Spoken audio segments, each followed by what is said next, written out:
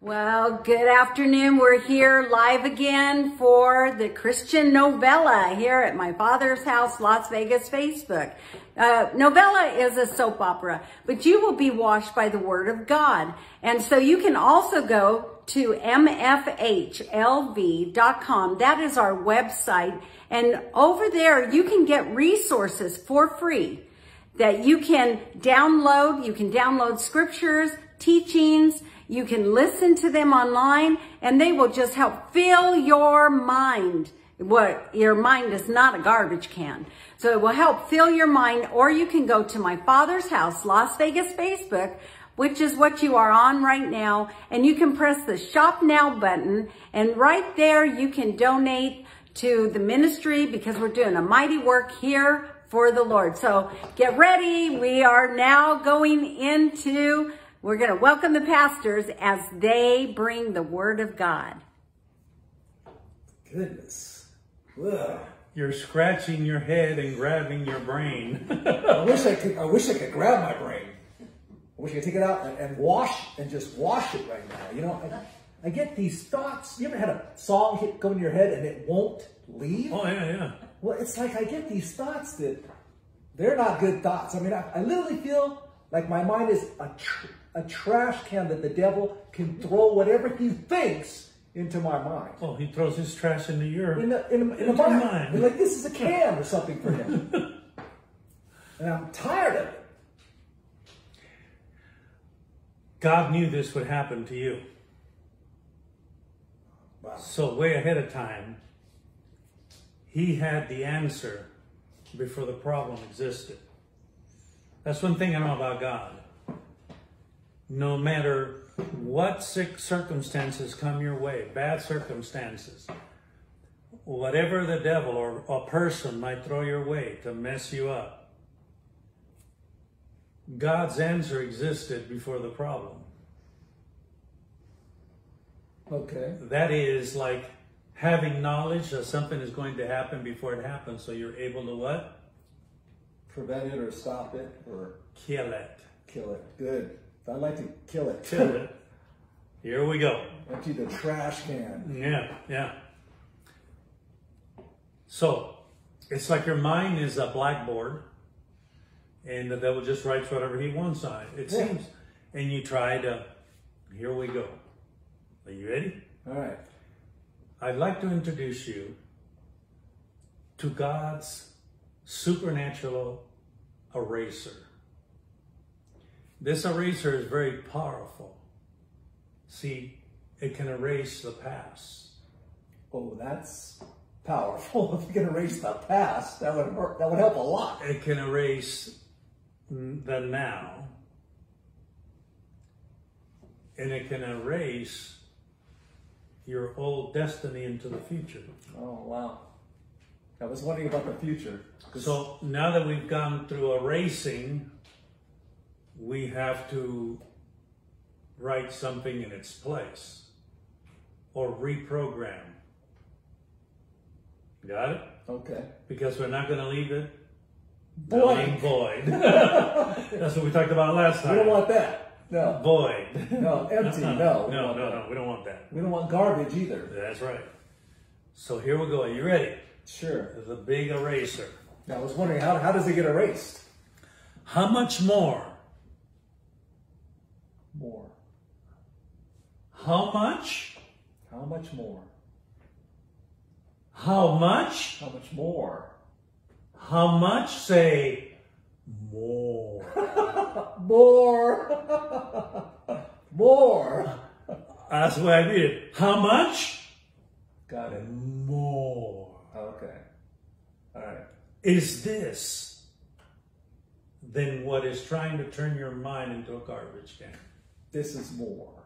It's much more. It squeezes it out, takes it out, erases it. Watch. Well, that's good. I like that. Yeah. How much more shall? Not maybe. Right. How much shall the blood of Jesus? I knew it was going to be the blood of Jesus. That's awesome. So now we have the blood. He shed his blood for you and me, right, to erase even your old bad nature. It's a powerful eraser. So there's the blood. Here comes the enforcer. Okay. Amen? All right, amen. Who through the eternal Spirit, Oh my gosh, wow. offered himself. I call the Holy Spirit. I heard this song done by an old rock and roll band, Christian rock and roll band. And in that song, he's called the Love Enforcer. I know that song. The Enforcer. The Love Enforcer. In motorcycle gangs, you have the Sergeant at Arms, the Enforcer. I get the picture. The big guy. Yes. How much more shall the blood of Jesus, who through the eternal Spirit, the Enforcer, he enforces it. Notice it's called the eternal Spirit. That's a long time. He is the enforcer forever. I'll try to fit eternity into something. Mm-hmm. That's amazing. How much more? How? Through the eternal Spirit, who through the eternal Spirit offered himself without spot. He'll erase every spot. Why? Because he didn't have a spot. Yeah, there's no garbage or no trash there. Yeah. To God. Wow. So he offered himself to God as the spot remover. Oh my goodness. A spot, can you imagine having a material that you could not put a spot on? Here, I take ink. Doesn't work. No, I don't think there is a material you can't mess up. I'm telling you. You try to, this is powerful. Yes, it is. This is Jesus, his blood. Now, purge your conscience. When we use the word conscience, we're talking about the subconscious. Oh, that's right. Way deep in there. The things you don't know that you know. That is where the seed is planted. Yeah, got it. Well, you can't see the roots. You don't know that stuff. Mm-hmm. Purge your conscience from dead works The same old thoughts. to serve the living God. There's a So reason. when all of that is wiped away, now you're ready To serve God. God, because now God is going to write whatever he wants. Write whatever you want. Amen. Write whatever you want here. So we're That's talking awesome. about the blood Yes. of Jesus. Wow. The blood of Jesus represents the life. In Leviticus chapter 17, this is how God looks at the blood. And it's the truth, by the way.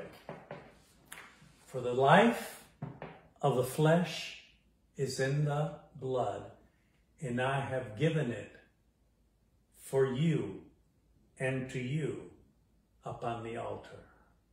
That sacrifice of the blood of Jesus. Mm-hmm. So our next step, Okay. which we're going to continue on our next broadcast, Okay. is, I'm telling you, the dessert for what you just learned. Because there's more. Much more. How much? How much more? Amen. I like that. So your mind is not a Not a trash can. trash can. Not for the devil to throw whatever he wants. He's into not it. going to write your past over and over. He's not going to do that. And he's not going to write your future. Right. What we have to remember about those bad thoughts is this. Is if he can write the past, he controls the now. And he has a different destination for you in the future than what God does. Right. But God has erased all of that. And he has a new destination for you in the future with him. I like the fact that it's eternity, and eternity try to fill up a brain or try to fill up a container, and it pushes whatever's in there out because it'll never stop. It's eternity. Yeah. It's eternal spirit. That's pretty cool. Yeah.